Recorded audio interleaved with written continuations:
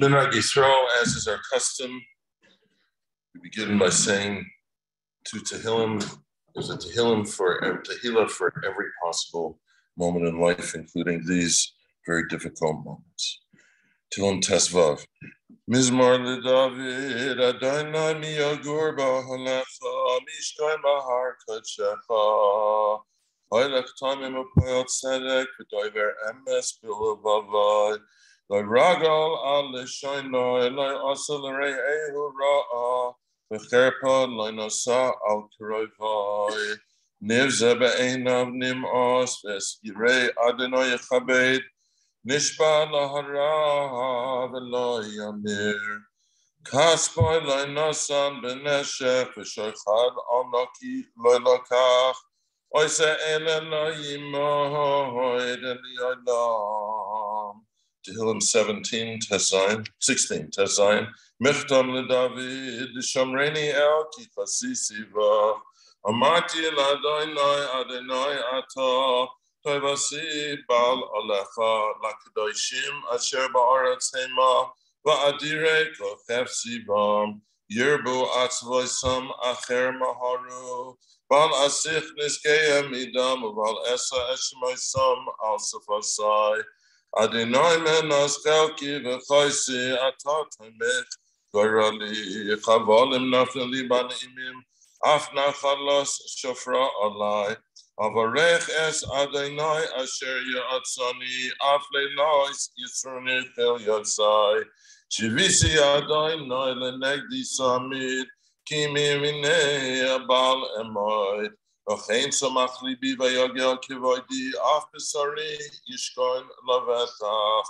Ki loisa azav nafshi l'shol loisiten chasid chol lirois shachas Todi Eini Arach Chaim Soiva Samachais Espanecha Neimais Biaminecha Netzach.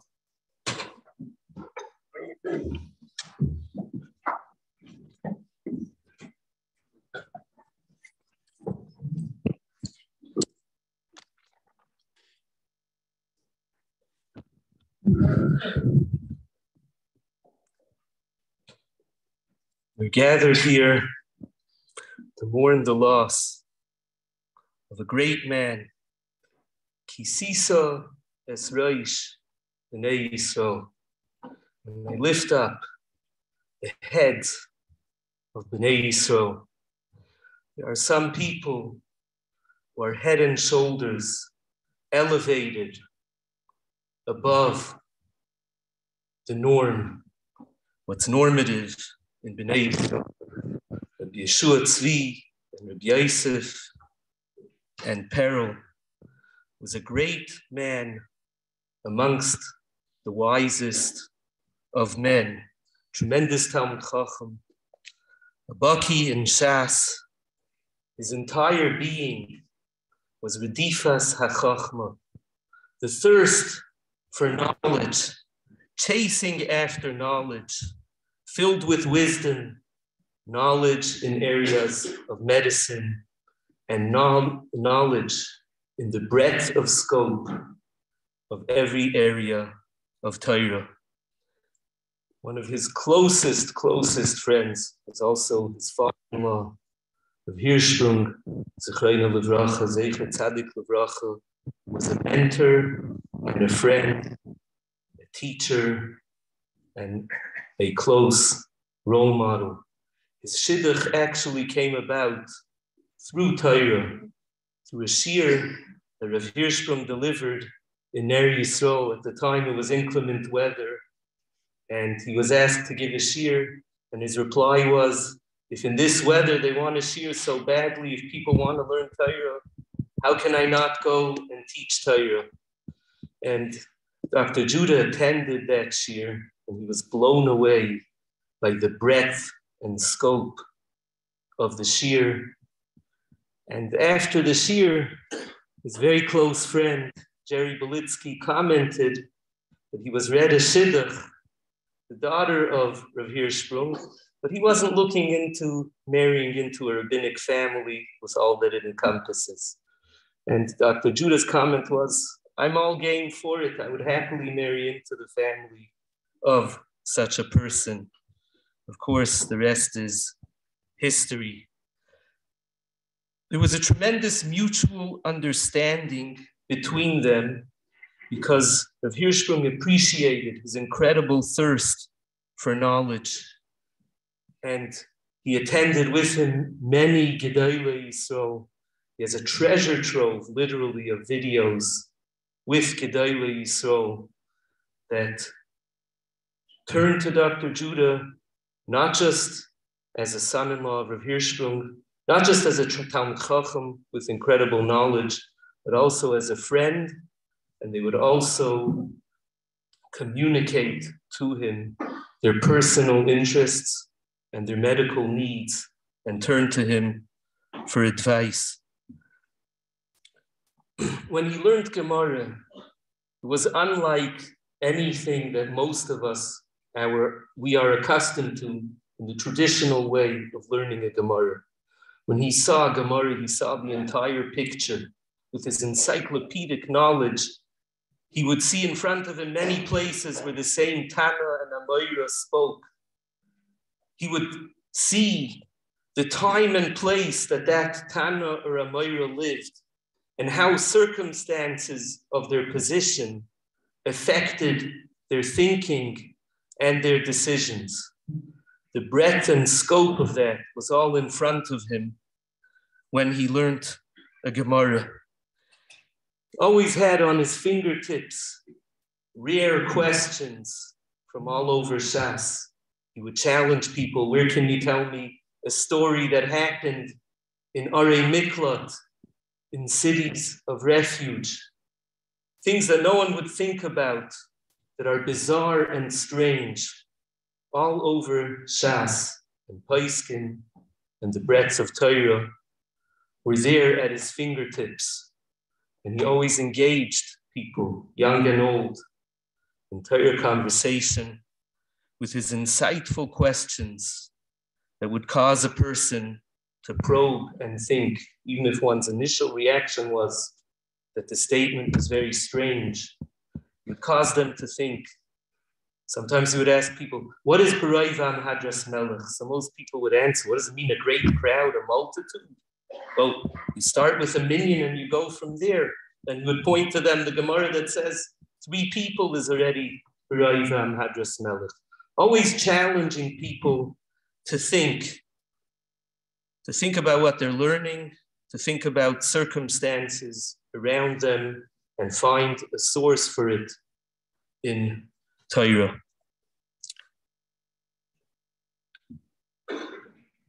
He had incredible midas, his character traits. I sat next to him in shul for many years, in many discussions. Even as a child, the tremendous respect that he exhibited for children was incredible.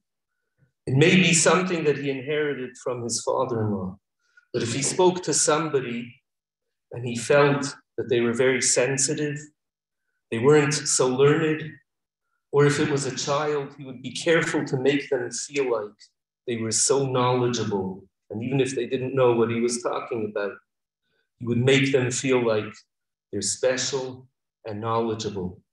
At the same time, when he spoke to someone who was knowledgeable, he would demand of them piercing questions to force them to recognize how much they're lacking and cause them to think about whatever it is that they were discussing.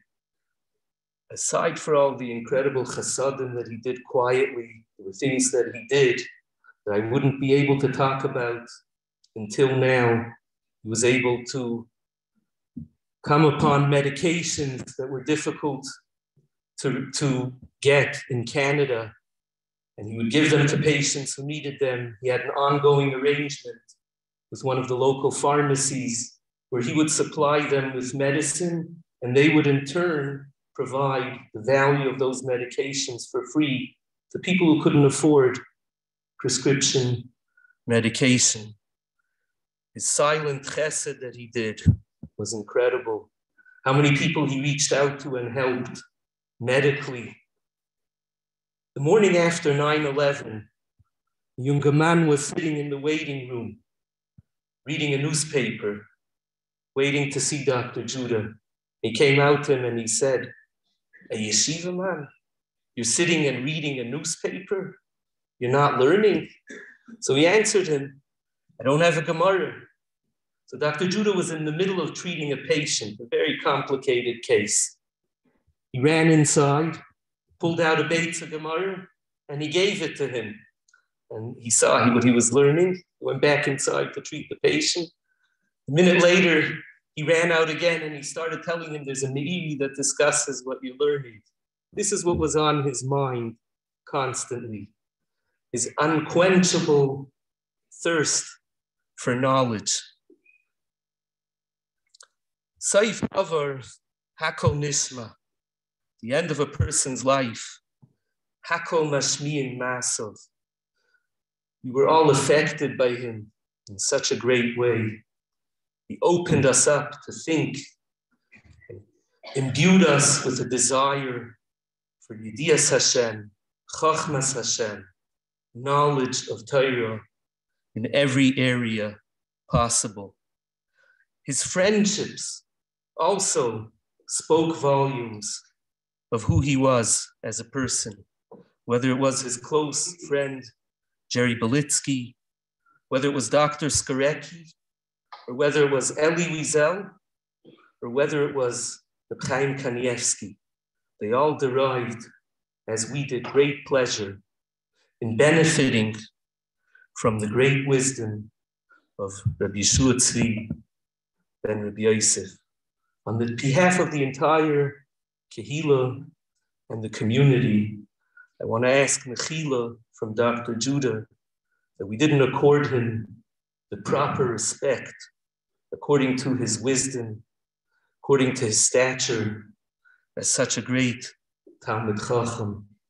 May we all merit to learn from his ways, follow in his ways, and witness the idyllic moment of Umacha Hashem Bima Me'al Kol Panim, when death itself is vanquished. Amen.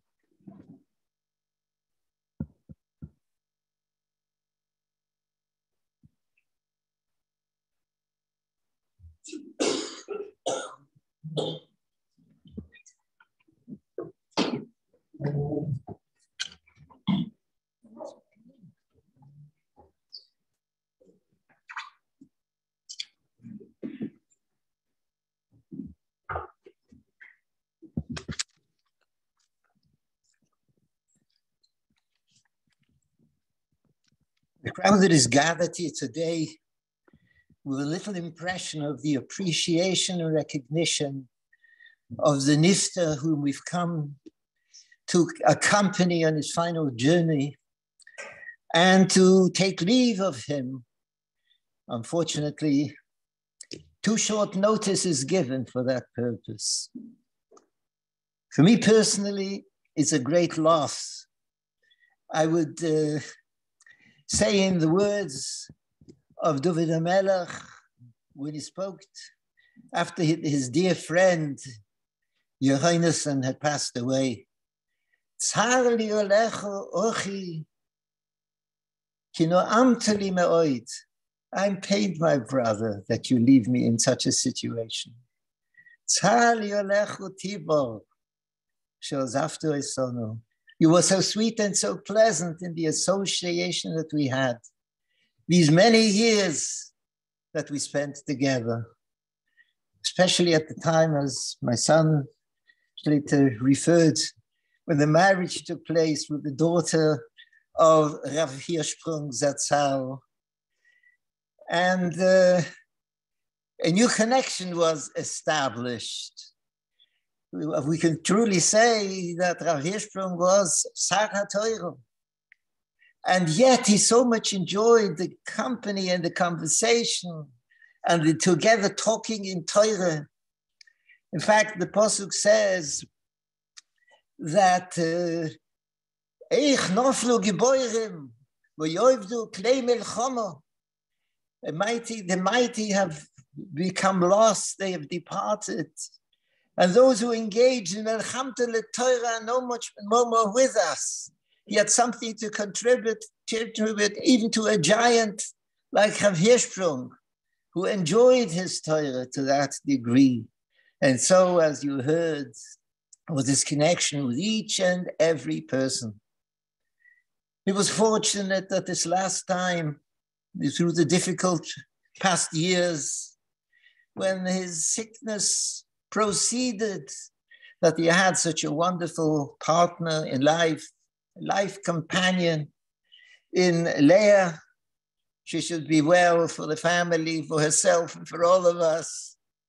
And that he was surrounded by his children, his son-in-law, the doctor, who was always ready at his beck and call whenever it was needed. Or he didn't call it, but he understood himself when he had to come. The children who were constantly with him. It's an indication what a Torahdike family is like, sticking together, there for one another. And so it was also for the community at large. He was appreciated and acknowledged and recognized. He was a doctor, but he didn't care for the money. If a person needed help, he was prepared to help gratis. And in fact, if you look at it, it is all contained in his name. The Pasuk for Yehoshua spells out, Yochos al dal ve'evyoin.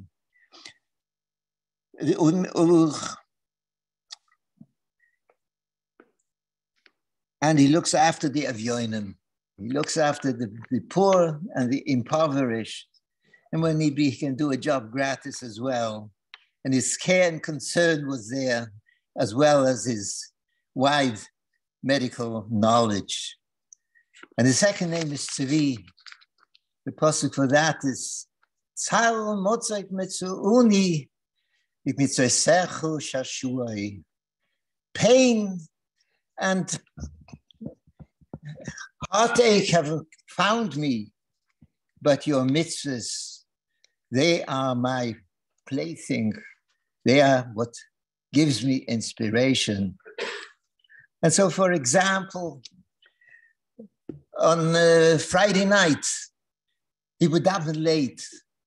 He was afraid somebody might call that he needs some medical help. He didn't want to be Mechalel Shabbos if it wasn't necessary. Some of him just told me that when he came, he was coming to the Shia. He attended my Shia throughout the years. We learned together. I knew I had to prepare very well because I have to be on the top of everything when he is going to be there at the Shia. And so he told me that he slept on the floor. He didn't want to miss. He wants to wake up in time. I didn't know about it at all. So it was at all times and all occasions. And he had always prepared by himself special pills which are needed in an emergency. So if they were needed, so then he would have them ready and could provide them for those who indeed needed them. And so we say, your righteousness goes before you. Kvod Hashem Yosefchu, at the time when the glory of God gathers you in. Shebibila amoris lo netzach, v'mocher Hashem kindimo me'al kol ponim, ki Hashem dibeya.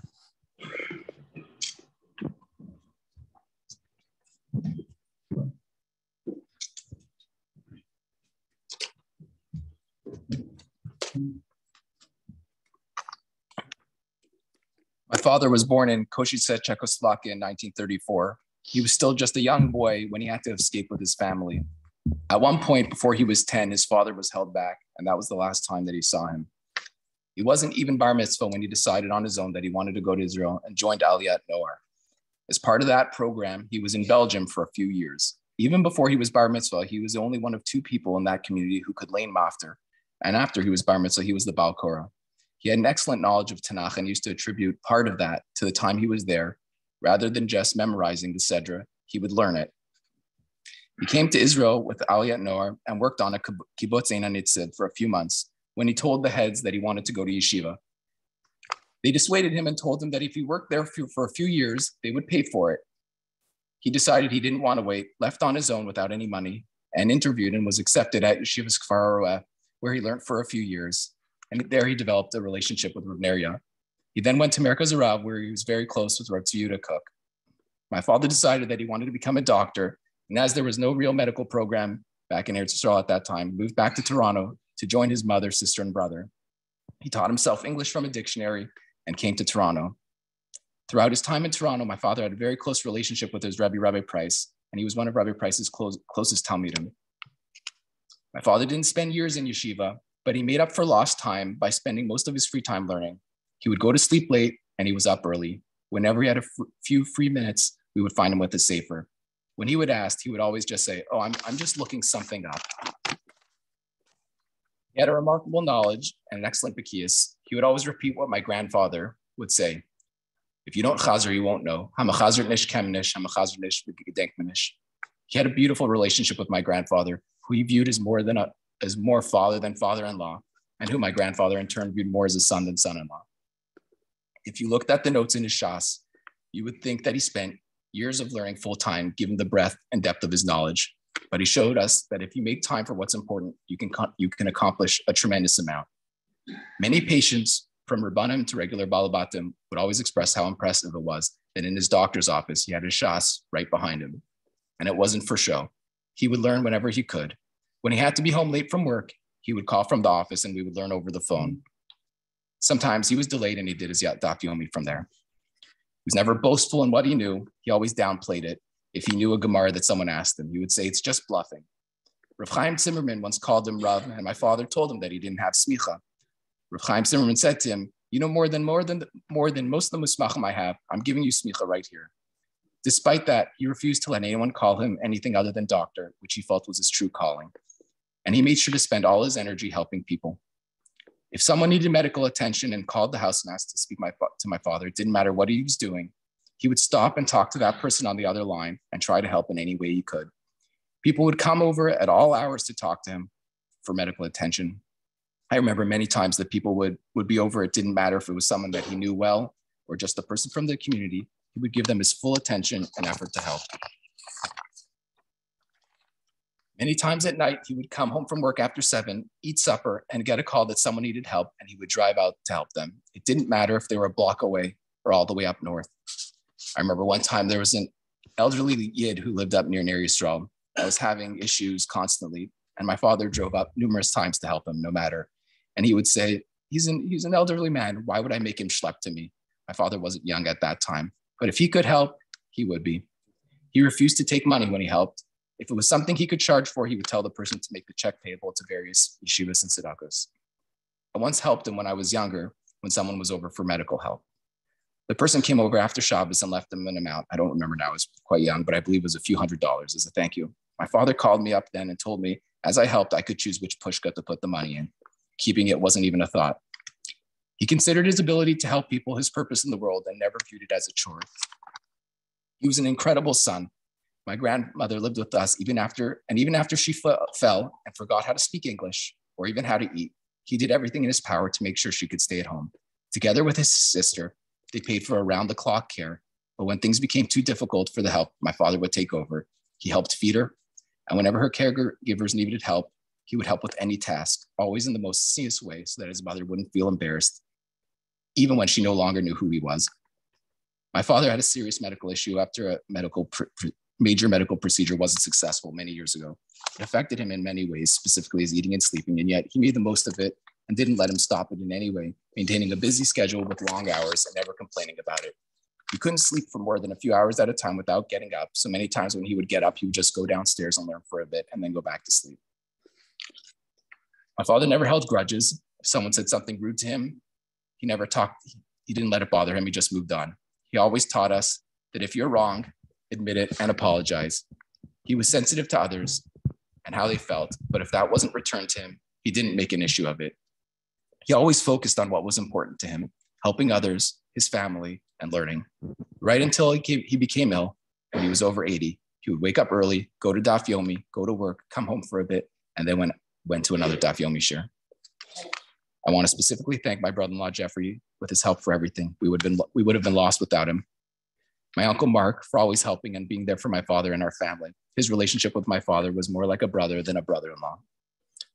To label Gerstner, who learned with my father almost every night after he was unable to go to shul anymore and to do the daf yomi shir. Up until he was too weak to look through his Gemara, they continued their regular share for many years.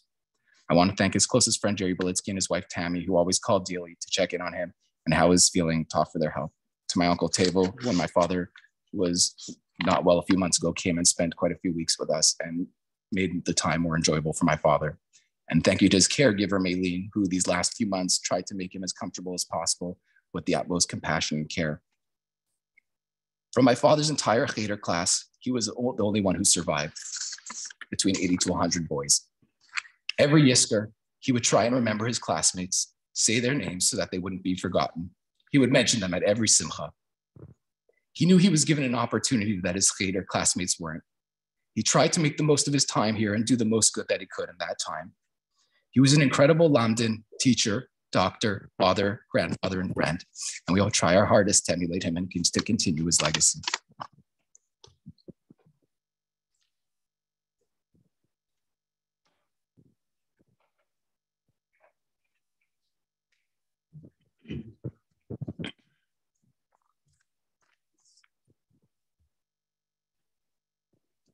It's hard to know what words I can say about our father, our guide, who deeply touched the lives of us, so many. My father got married, started his family later in life, and I'm the youngest child, so I had a privilege that none of my classmates had, not just a father, but a link to a previous generation. One where Torah and Chesed, they weren't just central to what you did, but they were organically imbued and imprinted in who you were. My father lived a way that every part of his life was Torah-based.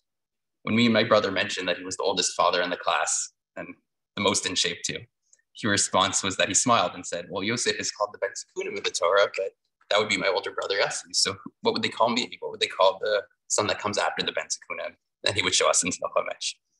We have a beautiful large painting in our dining room, and my father loved his one comment on it whenever anyone visited was that there's a little river on it. And he would say, where's that seed in the Chumash? And for him, the Torah was so democratic. He loved that no one really knew the answer except one unassuming Talmid Chochom from our shul, Mr. Kipper, who knew the answer. And he loved to point out he was the greatest Rosh Hashivas, who knew it because no one else did. Everyone who came across him recognized and would point out how unique of a person he was. He had his own story growing up. He grew up in a Hasidic family in Europe, and my brother alluded to his miraculous survival during the Holocaust, eventually ending up through yeshiva in Eretz Yisrael before coming back to Toronto, where he didn't speak a word of English, but managed to get to where he was in life. And he used to tell me that when he was in yeshiva, that other boys were silly, he would say, that they had a gadol as Rosh Yeshiva, or Tzvi cook, and they didn't fully capitalize on the opportunity. He would walk Tzvi home every single day, build a kesher with him, and that was a theme through his life, including becoming a Talmid of Goner of Price, son-in-law of my Zeta, or Pinchas Hirschprung. He'd go out of his way to be able to meet with Gedolim, to talk to Torah and them, and his famous Gedolim wall in his library showed the pictures of him and the Gedolim and the time he appreciated with them. He would love asking them his Gemara questions with his answers from obscure places and discussing that with them. Daddy was the rock that kept me grounded and on the proper path by modeling that no matter what derech you choose in life, Torah and Chesed need to be central. I'd hear him passing by my bedroom in the morning at 5:30 to get ready and learn before he would go to work. See him learning late at night after his long days in his library, surrounded by his farm, like a king in his palace with his beautiful surroundings, yet always having time for us no matter what we needed. He remembered how busy medical school was when he went through it, and he would call me sometimes when I was studying in the evening. He was never a big schmoozer on the phone. He would ask how my day was. I would say, good, Baruch Hashem, and he'd say, good. I know you're busy. And open up above Metzia to Daf Lamed Gimel, I had a thought. And usually by the time we were done, I'd have a few Gemaras open, a novel Chiddush or two, and he'd say, thank you, I know you're busy. I'll let you go back to your studying. Sitting in shul as a kid on Shabbos can be difficult, but sitting next to Daddy during laning, we used to sit right back over there, the old setup of the shul, and I try to peek at all his aros on the side of his chumash that he had. Our walks home from the shul, we just lived down the block. We're the last ones to leave shul. We'd be speaking to Rabbi Ochs and learning, and we'd have a slow walk home, discussing excitedly, the Torah that he was discussing with Rabbi Ochs and some HARHA. And every extra moment of his was learning. He was hospitalized once, maybe about 10 years ago, for some monitoring, and he brought his Gemaros with him. he didn't let it disturb his whole time. And the doctor even pointed out he was just sitting in his bed there, just learning the whole time until he was discharged. And all the years he was healthy, I never saw him unoccupied. He was always amazed as kids when we would say that we're bored. As between his work, his Torah, and Chesed, he didn't understand how you could possibly be bored. He used to say he barely had time to use the bathroom, like how busy he was. And to this day, it really makes me question any time I have that I'm spending idly, how I could be using it better. I'm speaking a lot about his Torah, but his Chesed was paramount too. Caring for his mother, or Bobianyu, like my brother spoke about, so she could stay living in her own apartment, right connected to our house, even towards the end of her life. And despite all those hours he spent learning, he would spend hours on the weekends, late at weeknight, helping people get to in the community with their medical issues, not having to go to the emergency department. And even if it was just to speak with them, even if they didn't need medical treatment per se, but just to help alleviate their anxiety. And just in the last few days, I was looking for an obscure sefer, which I found, of course, in my father's library. And a thank you card fell out from it, from someone in the community, a patient who mentioned just the ease that he put them through at the difficult time they were going through. This was his everyday routine. His generosity and chesed as well. He would give large sums of money to struggling family and friends without any expectations, really, or any expectations of thank you. It was just for them, no strings attached. Someone once referred to my father as a Renaissance man with a deep knowledge of so many areas, Torah, medicine, history. And there's a term that they often use nowadays, a disruptor, right? Just someone who can come up with a way or a technology that changes the way people think. And he was the disruptor before that term was used. The way he would learn Chumash or Gemara, like Rabbi was alluding to, or approach a Shlita in a way that wasn't taught in yeshivas, and with the help of his tremendous Mikiyas. And as I get older and I'm learning more, I realized that his way was a unique blend, that I haven't seen that found or replicated in other svarim. As I said, Daddy was connected to Torah with everything, and fitting for Purim, my older brother Yossi was his big son, so he used to call me his Seresh. And in reality, though, he was Zocha to have another big son, and not just one daughter, but 3 daughters in total. His 2 incredible daughters-in-law, who, despite the young families, always in the Jeffrey, there's no way saying a son-in-law who's like a son. You're more than a son, and the kavod, the care, the time you made for Daddy made such a huge difference. Her son in prison, and how to be there for others. The importance of family was so important to my father. All his siblings bought properties on the same block so they could live near each other and be close, and he made him so proud in this way. My father didn't grow up with a father of his own. His father was killed in the Holocaust when he was quite young. Yet he was such an incredible father to us all. He loved his children, his grandchildren. He had so much nachas from seeing them, from spending time with them, hearing their accomplishments, and just hearing what they had to say. He was really a link to the past, and as my brother alluded to, every simla he would mention, his 80 or so classmates in his different Adar, his Rabbi, he was the only one that survived. And he would give us a kar satov to thank you, Hashem, for saving him. On Kiddush and Friday night, he would have his eyes closed, and he would tell me he would go through in his mind those children, and by Yisker as well, because no one else remembered them. Daddy, I was blessed to have the time I did with you.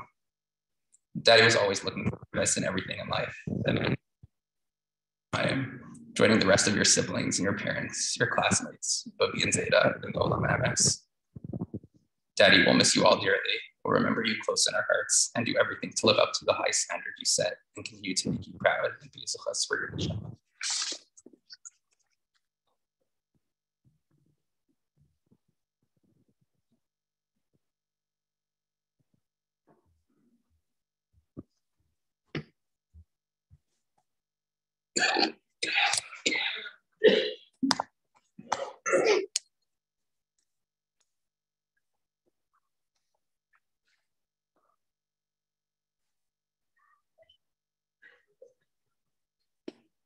This past Friday night, a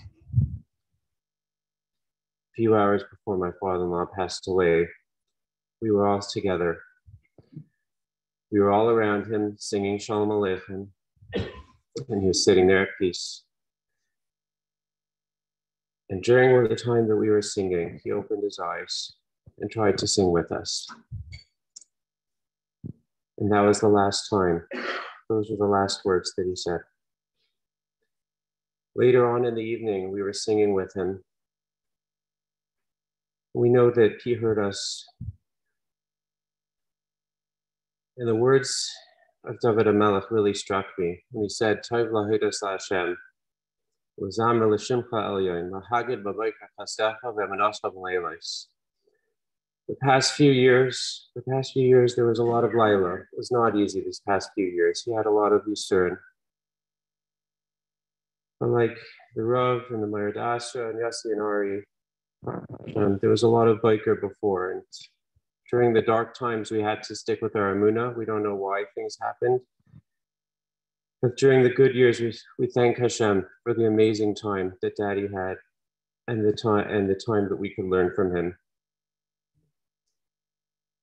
He always used to quote his father-in-law, Rav Hirschprung, when he started his speeches. And he would say, Paisam b'chvayda Sanya. He brought it from the Gemara and Brachos and Daf Gimel. And really, the Asanya that's here, all of you who are here to bring honor to him, thank you for coming to bring honor to him. And of course, the Asanya, the shul, his beloved shul, Toras Emes of Viewmount, as the boy said, sitting in the back corner there, this was his life. And how many Shabbosim went by where people would come over and ask questions, and how many times were get me a Bava Kama. By the way, when you get the Bava Kama, get me a Shlita also. Get me a Shulchan Aruch from the library. And this was Chesed every single Shabbos. The learning was here with Rabbi Ochs every single week.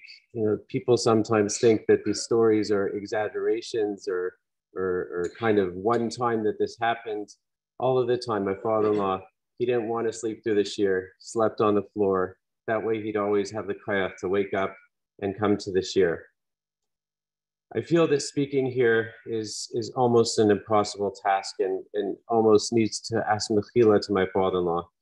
Because first of all, there's no way that my father-in-law, anybody who knew him, there's no way that he would want us being up here and saying all of these nice things about him. And there's really no way to do him justice. He always used to make jokes about Levayas. He would say that the Torah has a sense of humor. When we have the Seder of Parshas, it says Achrei Mois and then Kedoshim and then Emor. So after people pass away, they talk about all the Kedusha that they had. In his case, though, it's very real. And we're only going to scratch the surface. But I think that you'll hear the themes that are developing between what Ari said and what Yossi said and what I'll add to. This is really the end of an era. My father-in-law was a child of the Holocaust, and this was a lasting theme on many things that he did in his life. The story about how he was a continuation of his classmates. I'm actually going to read you verbatim what he wrote in the speeches that he used to say at the wedding, because I think it's very poignant and really drives home a point of what he was living with and what he was living for. As a young boy in Hungary, my father placed me in the Talmid Torah of our city in a class of more than 30 boys. 2 years later, he transferred me to a private cheder in the house of the Melamed, where we had a class, again, of more than 30 boys of all ages. Mornings, we attended for general studies at a public school. The government took all the Jewish children from the various public schools and segregated them in one school. Altogether, in the different classes, I had approximately 100 classmates. None of our Rabbeim survived. Of the approximately 100 children, the only survivor, this was him saying this standing at the chasanas, the only survivor stands before you. I feel, and this is again his words, I represent my classmates and friends who did not have the schus to have children and marry them off. As I was standing under the chuppah, I was thinking about them. I could see the faces of some of them, young faces, faces that did not age in over 65 years. And on the paper that he gave this speech from, you could see there were the names of some of the classmates and the names of some of his Rabbeim that were written in the margin down below. And he continued in a tiny measure. As long as even one person remembers them, they are still somewhere here, and their memories are not completely forgotten. As his neshama goes up to Gan Eden Shalmaila, he'll be greeted by so many people. His father, who he hasn't seen in so many years, his father-in-law, Rav Hirschprung, Zecher Tzadik Livracha, his Rebbe Muvak of Price, Zecher Tzadik Livracha, and his 100 classmates who are living on all of these years through him. We often say a picture is worth 1,000 words. And one of my most favorite pictures that are in the house is a picture of my father-in-law that really captures his true essence. It was taken probably about 20 years ago, after Pinchas, his first grandchild, was born. And it's a picture of him sitting in his study. And that was the place that we all came to know if he wanted to find daddy, that's where he's going to be. He's going to be in his study. There's going to be a lamp on his table. He's going to be hunched over a Gemara. And you would like come in and you'd kind of have to rustle some papers and make some noises because otherwise like there's no way that he would see you. But he had his 1-year-old grandson on his lap, sitting there focused intensely on the Gemara. And he was wearing his scrubs. And we snapped this pictures before cell phones. It was with somebody had to run and grab one of the film cameras. And we snapped this picture. And when we see it now, it encompasses the 3 main areas of his life. He was wearing his scrubs, that was his medicine. He was sitting and learning. That was what was his main drive in life. He had a grandchild on his lap, that was his family. When it came to learning, and we've heard already, he would go to Gedolim with Rav Hirschprung over the years. There's a story that we love to repeat. One year he went to with Rav Hirschprung to visit the Ger Rebbe. And the next year when he wasn't there, the Ger Rebbe asked him, he says, "Where's your son-in-law, the Talmid Chochom?" And Rav Hirschprung answered with a smile and he said, "Talmid Chochom, but from a doctor." There are many pictures and videos of him talking and learning with Gedolim, and it's amazing. Occasionally, there might have been some people that saw this clean-shaven guy with a kippah sruga, and they'd make the mistake of judging a book by its cover. Let me tell you, they would never make that mistake again after he was finished cleaning the floor with them and learning.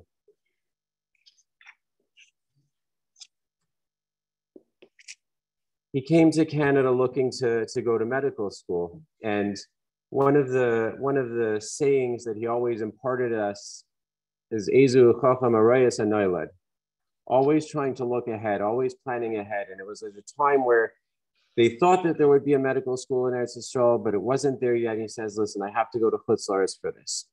But before he settled and went to medical school in Canada, he actually took a HARHA at Yeshiva University because he knew that there might be an opportunity to go to medical school there. And again, another story that just illustrates the character and the godless of what we saw in him all the time. So he somehow on his own navigates and gets a HARHA, goes to YU. And he was sitting there with Reb Mendel Zaks, the son-in-law of the Chafetz Chaim. And he sits down, he opens the Gemara, and Reb Zaks says to him, "Zog." So he opens the Gemara, he reads the Gemara, translates the Gemara. Like he's sitting there, he's not very impressed. And he looks at him again, he says, "Zog." So my father-in-law is like, "I don't know what he wants from me, I'm gonna keep going." So he just keeps going in the Gemara and translating the Gemara. So Reb Zak says to him, he says, "On this Gemara, there have been bottles of ink that have been spilled on this Gemara, countless svarim that have been written on this. It's like, there's nothing else you can say?" And my father-in-law had been busy in school, and imagine like he's like learning English and preparing and trying to pass high school. So he's like sitting there, and Reb Zak says to him, "Do you know what the Rambam says on this?" So my father-in-law says, "I have no idea what he's talking about." So he says, "Okay, it's okay. You don't know the Rambam. That's okay." He says, "What would you on your own say about this Gemara?" So my father-in-law thinks for a minute, looks at him, and he tells him what he would think about this Gemara. So Zach looks at him, he says, "Zeir Gitz, Zeir Gitz." My father-in-law is like getting all excited. It's like, finally, we're getting somewhere on this HARHA. He says, Aber the Rambam sagt, Pumpfakerz. So my father-in-law sat and he thought for a second. He says, if that's what the Rambam says, there's actually a Tosfos a few dafim later that would be very problematic. Zach's like, listen to this, like, ooh. So as a side point, I asked him, how did you know this Tosfos? How did you remember this Tosfos? He's like, don't ask me. You know, I just happened to remember it. And this was Chesed all the time. Whenever he'd pull out some obscure Maramakum or a daf or a Yerushalmi, this or that, he said, Daddy, how did you know that? He's like, I don't know. I just came across it. It was a sefer. I was learning it yesterday. So my father-in-law said, you know, Zach looked at him and he says, I have no idea what he saw in me because I had no idea what I was talking about. Picks up the phone. He says, Dame Bacher, give him Alice. And he was like, accepted on the spot. It's just an illustration, but I think it highlights this was not one mice. This was all the time that he was pulling out his breadth of what he knew. He was able to do this all the time. A few other things that I just wanted to point out. And again, I know that I'm just scratching the surface on this. When we come into the house and we see his Gemaras are like no other Gemara that you've ever seen. His Gemaras have been learned through, they're old, they're yellowed, they've been bound, they've been rebound. And if you look in the pages of the Gemara, the underlines, he has in his own very specific, he always used a very specific pen, his very specific way of writing notes. He kind of write in the margins of the Gemara, all of these Chedushim, and you see like the whole Shas literally underline after underline, Chiddush after Chiddush in the margins, and where he had the time, and even if one does have the time, the ability to go through Shas like that, it's astounding. But I've never seen a Gemara like that. It literally is a Gemara that's alive. And when he learned with the Gemara was alive also. To him, it wasn't just, you know, we read the Amoraim, this person said this person said that. For him, it was a living organism. The Gemara was alive in front of him. We kind of learn a Gemara and you know, without even looking at the Bach or without looking at another Sefer, you know, you read, you know, it says Amarava here. He's like, nah, this can't be. It can't be that it's Rava. I was like, Daddy, how do you know that? He's like, what do you mean? Doesn't everybody know that Rava wasn't around in the Gemara at this time in this place? He took that as a davar kasha, but the Gemara went right to him, and he saw that in front of him. And one of the things that was also amazing, because I think when somebody gets sick, you start to see their true essence. Even as things were difficult, the thing that he consistently did, and we have a huge akarsa tayv to Reb Label for this, the learning of the Reb Label, the daf, and then learning the Masechta that they were learning together, that was always the thing. There was one time of the day, it was always the same thing. It didn't matter what the day brought and how difficult the day was, there was that learning. And even as recently as a week ago, and this was amazing, we were talking to the boys about Purim and whether they should drink or they shouldn't drink. And just out of the blue, it was beautiful, just out of the blue, we started talking about the Gemara Megillah Baal Peh. He started talking about Kam Rabbah, Shaftei L'Reb Zera, and he said the whole Gemara Baal Peh.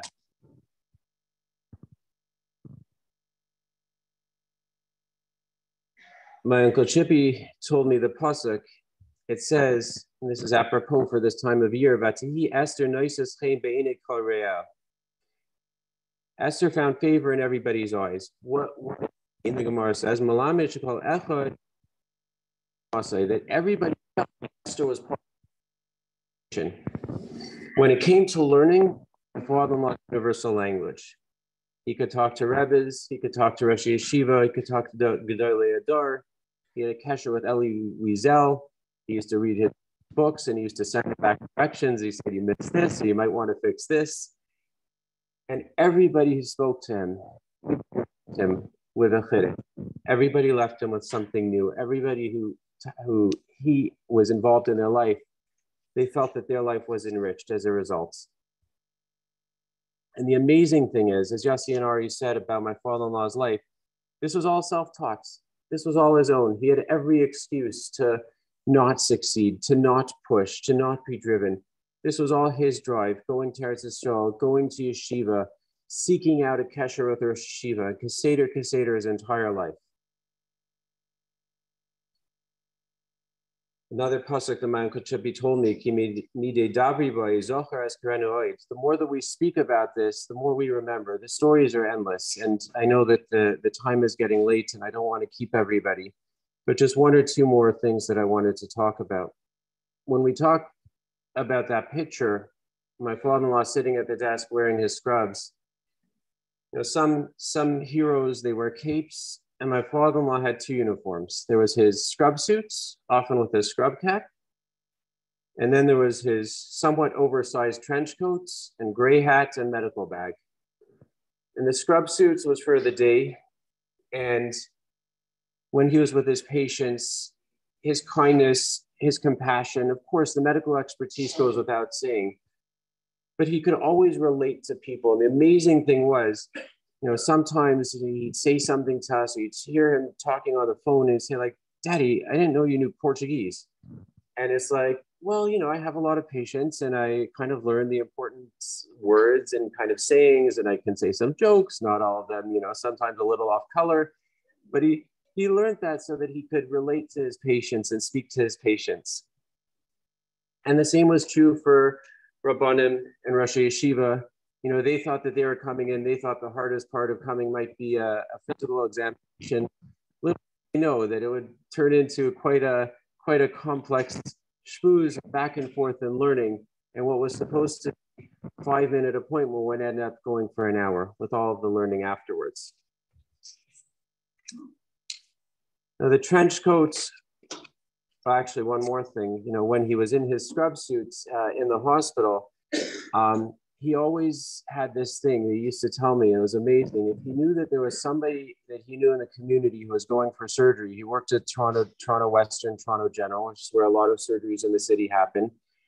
For sure, if it was his patients, he would make sure to be there the day of the surgery. He said that I know that if I'm there, they're going to make sure that they're going to take better care. They're going to take more time. They're going to make sure that this gets done properly. It's not going to be the resident doing the surgery. I'm going to be there and I'm going to make them achroi to do it so that it's the best possible outcome. And even in situations where he wasn't involved in the case, or he maybe didn't know the people so well, if he knew, he would go over to the surgeon. They all had the change room, and he would go over and he'd strike up a conversation and he would talk to them about the person. And again, so that the people would know that there's somebody here who cares about another yid and wanted to make sure that they got the best care and the best outcome possible. His after hours costume was his trench coat and his gray hat, which I think might have been black at one time. He would always go out, as you heard, he'd go out to visit people. Didn't matter where they were. He didn't want people to travel to him or to be matriach. He'd stay there much longer than he needed to. Kind word, a dvar Torah. And people saw that, you know, there was once a comment, somebody said, I think it was one of the Rebbes that said to him, says, I wish you would live in New York. We need somebody like you in New York here. One of the things that he didn't like to talk about, because again, he was very modest this way, but he was a urologist. He was a moil. And he was involved in, I asked him once, said, Daddy, how many bris milas do you think you did in your life? He said, I lost track. I said, was it hundreds? He's like, no. Thousands? He's like, yes. How many thousand? He couldn't remember. There was times that he used to take the day off work. He'd go to Buffalo. He would do mila after mila after mila. And this was a routine for him for years that he did this, and he was involved in this. My mother-in-law told me this story about how he was once walking on the streets and somebody saw him and said, hey, there's Dr. Judah. He's like, he made me Jewish.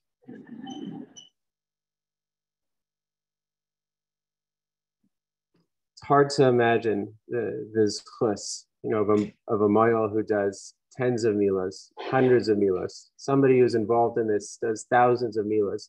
And again, this was all on his own personal time. He was taking off work. He didn't care that he wasn't earning from it, but this was his priority. This was what was important to him.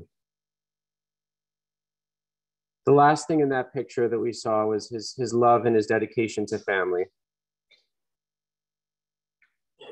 And as Chana always says, there's nothing that he wouldn't do for his family. We heard about his kibud aim, his respect for Babianu, how he cared for her. We always saw his dedication to his kids, Yossi, Ari, and Chana, and then of course to, as the family grew, to Tamar and Molly and the grandchildren. He was always there to solve any problem. And when there was a problem that he couldn't solve easily, I'll never forget this, when there was a serious issue that came up from a health perspective, he looked at me, he's like, how much is this going to cost me? I think there's going to be a lot of money for tzedakah. He loved his grandchildren. And the beautiful thing was, and you hear this theme, he could speak in 1 minute to a shiva, and the next minute he could be playing with one of the grandchildren. And from the oldest to the youngest, from the oldest, it was a kesher in learning. And the amazing thing is that we go through the parshas, and we have parshas now. It's like, okay, you remember what Zeta sounded? This pasuk? Yeah, of course. We know this pasuk. This was Zeta's chiddush. Do you know how to read this pasuk? Yes. And that came from years and years of hearing him, hearing his Torah, and being able to be passed down to the next generations. One of the things that gave him the most joy over the past few months was seeing the littlest grandchildren, seeing the little Babala, seeing the little girls, seeing Tamima and seeing Chaya. And it brought him huge joy, even when he was so sick. There's a story that Pinchas told me, which again, I think speaks to his essence. So once Pinchas used to go over to the house. It's a little secret. We don't have a TV at our house, but they did. So he'd go over to watch sports. And I think that his team lost. And he was upset. My father-in-law was, of course, learning in his study right nearby. I guess he came out to see what was happening. And he sees Pinchas upset. He looks at Pinchas. He's like, who cares? Like, there's just a bunch of guys playing sports. Like, what do you care about so much? And that was his essence, because, it was a waste of time. It was idle. But in the same breath, and this beauty of it, he looked at Pinchas like, Pinchas, of course I know what this is like. It's like, I followed soccer. In Koshitsa, they had a soccer team. I knew all of the players on the soccer team, and he listed all of the players on the soccer team that many years later.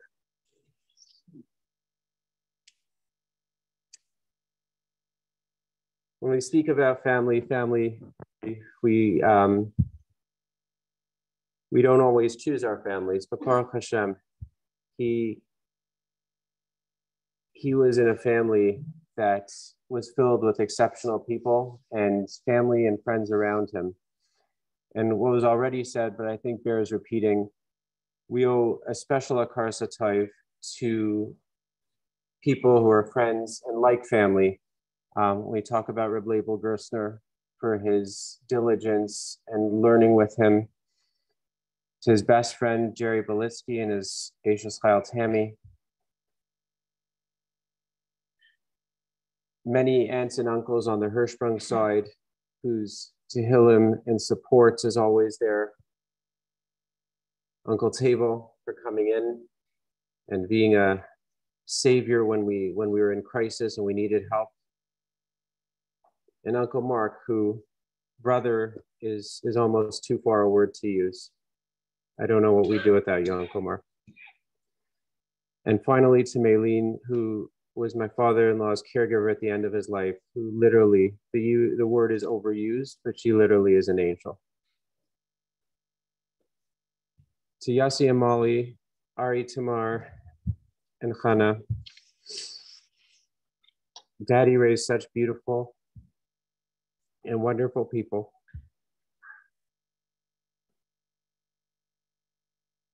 You were all Mekayim the mitzvah of Kibbud Av V'Ein B'Yidura. Daddy was so proud of you, so proud of his grandchildren, and Be'ezus Hashem will continue to make him proud. There's nothing that gave him more nachas than seeing you guys and being together with you. And to Mommy, what can I say than to quote from Daddy's speech? This is what Daddy said at the wedding. Leah, I want to thank you, my life partner, for the mother you are, for your loyalty, and for giving my life an extra meaning. These past months have not been easy, and you are so dedicated to Daddy. Hashem should give you the strength and the gezun to carry on. You should always be surrounded by love and nachas. Ad me'avesim shana. Bezos Hashem, Daddy should be a Melitz Yosher for you, for Chana, for Yossi and Ari, and for the entire family. Bila amavis lenetzach u'moch Hashem dima al kalpanim.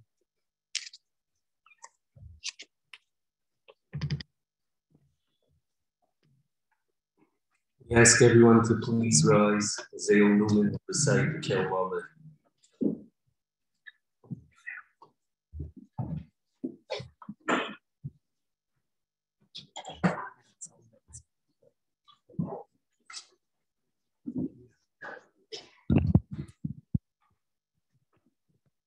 Before they came by, I would like to share with you a Torah that was said to me when we were learning Masechta Sukkah years ago, and I didn't quite remember it. But Friday morning, when I was permitted into the house and to see again Tzvi, the idea occurred to me, do you have the Gemara Sukkah with you? There's a very difficult Rashi. And you gave me once a very good explanation. I don't remember exactly what it was. So they brought up the Gemara, they took it out. I opened the Rashi. The Rashi says a very strange remark, unusual for Rashi. He said that the question there is Truma Tahira. Truma, which is of course given to the Kohen, if it's clean, if it's pure, not Tomei, then you can make an Eruv with, an Eruv Tafshil. So Rashi says there is a possibility that the Gemara discusses in Soita Chobes, which says you can, Trumas Kohen is Nesrefes. If there is a Truma of the Kohen and it can't be eaten, it is burned. So he said, and that you could make Matia Neder, that the Truma loses its Kedusha, and Yisrael could eat it. So Rashi says, if he has a grandchild, the Kohen, and the Kohen will eat it, you can do that. The eating is also a mitzvah. Otherwise, if he wants to take away the Kedusha and he should eat it, the oiseh dovazeh roshehu. The person who does it is a roshe. So why is he a roshe? It's unusual for Rashi to describe if you violate this law, then you're a roshe. So he said, because the mitzvah is that Trumas Kohen, if it can't be eaten misrefes, it has to be burned. And if you are so careful about a piece of dough that you want to take away the Kedusha, this is a Roshi. So this was the explanation that I found written in his Gemara at the side and brought back the Torah to me. So there's a lot to learn.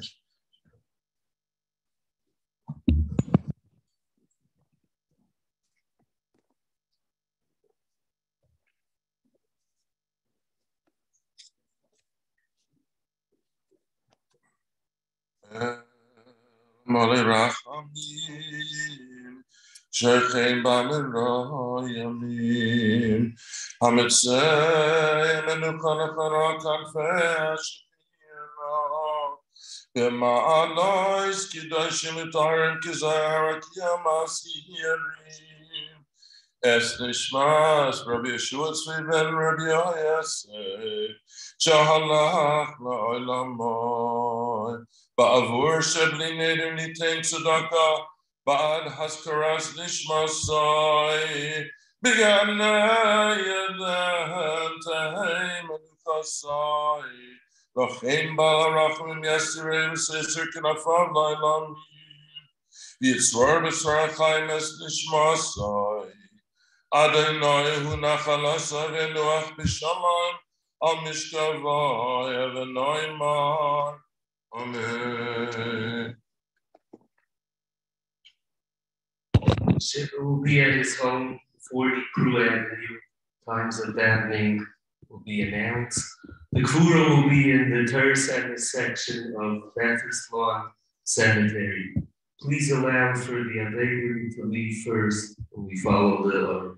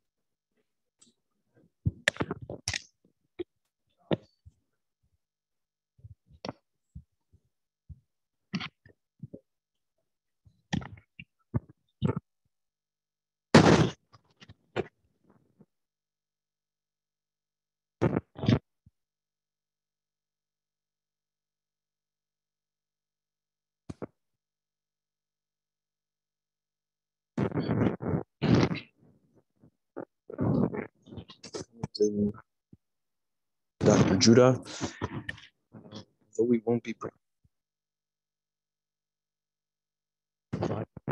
with the amount is to change your name in the chat function to something that the family can identify. You can also use the chat function to send a message to the family.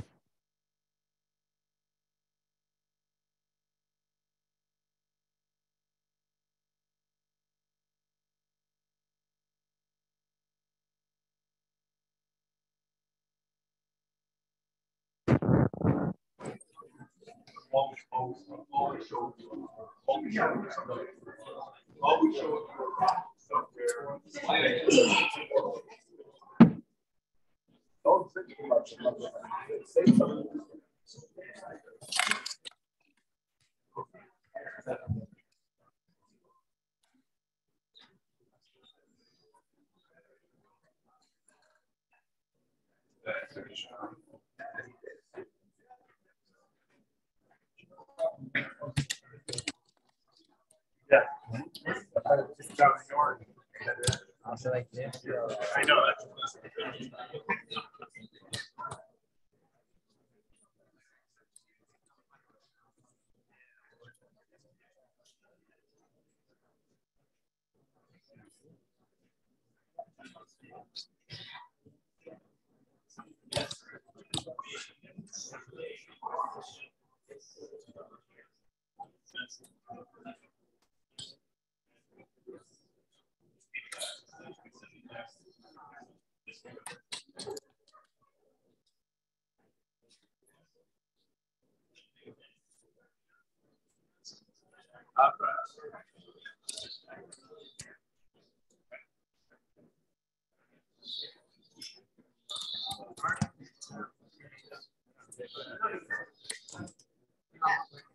Not waiting yet.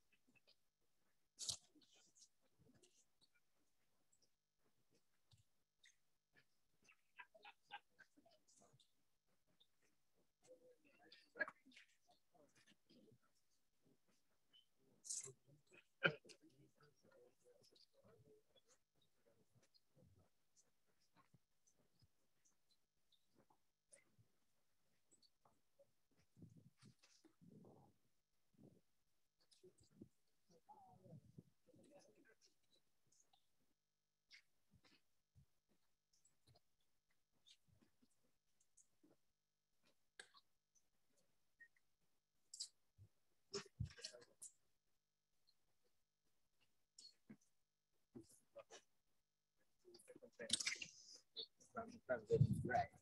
Indicating we should be.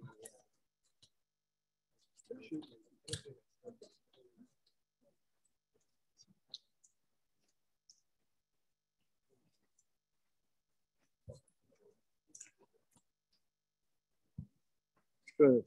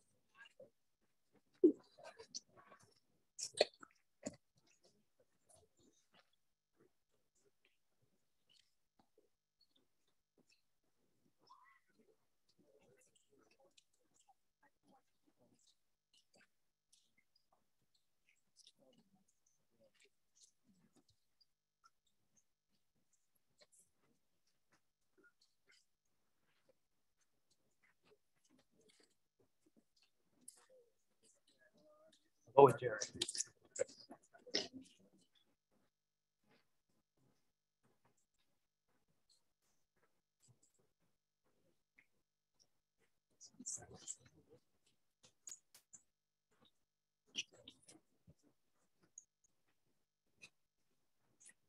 Once again, to all those who joined us on Zoom, thank you for giving a befitting Kabbat Achron to Dr. TIBOR Juda A. As you can see, the shul is full. And there was a nice representation on Zoom as well. Please use the chat function to send any messages you like to do so now. It does not preclude you from, of course, being the Nachmovel in the right time to the family. We should again meet of Simchis. And finally, if your name is not identifiable on Zoom, please take a moment to rename yourself to your actual name. We will be closing the room in 2 minutes.